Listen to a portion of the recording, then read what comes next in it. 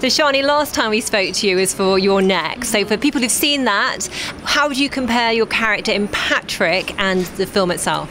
Wow, it's so different, which is great because we kind of fall under the same, horror category, but these films are so very different from one another. I felt like with You're Next, I really got to step into that dream action role that I'd been craving and show that more kind of kick-ass girl fights back person that I wanted to portray. And with this one, it was more of a challenge in the fact that my main co-star was in a coma for the movie, so it taught me a lot about reacting, and was definitely more on the drama side of acting, which is where I came from. So it was nice to get back in touch with just more the heavier drama of the horror scene, and Charles Dance and Rachel Griffiths were kind of my inspiration for that. So it was really good. Now, your lead co-star may be in a coma, but he has certain powers, doesn't he? Tell us about that. Yeah. The Jackson Gallagher plays Patrick, and our new Patrick is younger, better looking. Just to create more of a I guess a reality sense of why my character would be so drawn to him. And there's just, I think the adaptations that we've sort of formed right here in this one have just been very cool for a remake. The original subject was telekinesis, so we've kind of had all these advances in technology since, and gives us the opportunity to really push the script forward. But to be acting with Jackson was a blast, because he had to just lie very still and not blink, and it's actually it's not that easy to do that. But he would shock me and open his eyes and wake up and scare the crap out of me a lot. So he kept me on my toes. Kept it a very sort of dark and gothic chiller of a storyline, very uplifting and fun. Now, you mentioned being scared there by Jackson suddenly waking up. What scares you in real life?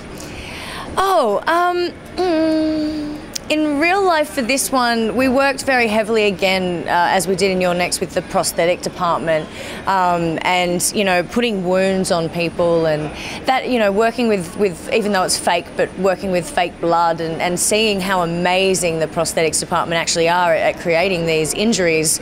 You forget sometimes that people aren't actually injured, and you're walking around set and thinking, "Are you okay?" You go to ask, "Are you okay?" And it's like, no, I'm just good. It's just obviously makeup, but that always freaks me out, just watching everybody sort of walking around set just looking like they're half dead. But it was good. I think the other thing that was really good, it didn't so much freak me out on this one, but it really gave me my first sense of like that real action woman kind of role. I was hooked up to so many rigs in this film. I did all my own stunts for the movie, which is a big kind of recommendation of mine, that I want to do my own stunts, and I was hooked up in this one to rigs, and was sent flying backwards like 20 feet into crash pads that were against walls. And I always love working really heavily with the stunt department, and they're just a hoot to work with, and I'm kind of the fearless sort of follower, I guess you'd say. I follow fearlessly, stupidly, but I will do anything they do. So I had a blast getting thrown around on this one. And speaking of getting thrown around, we know you've got a female Expendables coming up. How much are you looking forward to that, and what do you think about the idea of an all-female Expendables movie? I think it's a great idea. I really do, because if they're going to do one with the guys and it works, then I think they're going to get away with doing one with the girls, and it's going to work just as well, if not better, because it's almost less predictable. It's kind of we expect these guys to be big and tough and go out and sort of save the day, but when a woman does it, there's something kind of really cool about it, especially when you believe it. And I think that the cast that we're putting together right now are so genuine action women that we're all very different as well, so it's gonna be very cool, very interesting. I'm really looking forward to it. I mean, we've got Gina Carano and Katee Sackhoff on board already. There's rumours of Linda Hamilton and Pam Grier. What can you tell us about that? Yeah, I could tell you that I'm as clued in as you are, so it's all going to be very exciting when I think the final cast is announced. What can we look forward to, you think, in terms of the female movie? I mean, I just think I feel like the reason, from what I'm aware anyway, that You're Next worked for me was that so many females came up to me after the film and just loved watching a woman kick butt. And it's really quite rare, you know, that we find a woman is able to step into these roles and sort of have an impact and an effect on other women out there. And my main thing that I took out of Your Next was encouraging women to get into self-defense and, you know, really feel like they're capable of protecting themselves if they had to. And I just think that's really important. So if there was one thing that we could take out of maybe a female Expendables, I would encourage the same message, you know, to get out there and make that, just be kind of as confident as you can in that if something happened, we could, you know, at least know that we have the skill to do what could be necessary. Now we're hearing in terms of title things like ExpendaBelles, B-E-L-L-E-S. What do you think of that? That's cute. The title, you know, is not for me to decide. Whatever the title is, if I'm in the film, I'll be very, very grateful. Well, we can't wait to see you in it. When do you think you might start filming? What stage are you at the moment?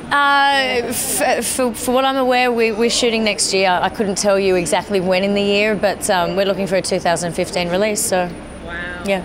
Cannot wait. And you bet you're looking forward to getting your teeth into some more stunts in that, aren't you? That's what I'm saying. See, yeah, I don't want to see a Sharni Vinson stunt double on that call sheet. The day I see that is the day I go, hang on a minute, what's going on here? I didn't sign up for this. No, I love doing my own stunts, and I love action movies, and I love high drama. So if I can put them all together and do everything as much as I can myself, then that's why I'm in this business, and that's my dream. So we'll see. So last time we met Sharni, we talked about female action roles like Lara Croft. We talked about female superhero roles like Elektra. Now I'm wondering if J.J. Abrams rang you up, for example, and said, how about one of the Star Wars movies coming up? Is that the kind of thing you'd be into as well? Who would you like to be? Oh, you know, anything. You want to put me in a... J.J. Abrams calls me up and wants to put me in a Star Wars movie, then J.J. Abrams, I'm happy to be in your Star Wars movie. So, you know, any character will do, really, truly. That would be great. That would be an honour. No, truly, it would be. It would be great. Do you see yourself as more as a force on the dark side or a force for good? I could go either way. I feel like I want to be the mystery one that you don't know if she's good or bad. So it just keeps people guessing all the time. Trouble. And on that note, it's been lovely to speak to you, Sharni. Thank you. It's so good to see you again. Definitely.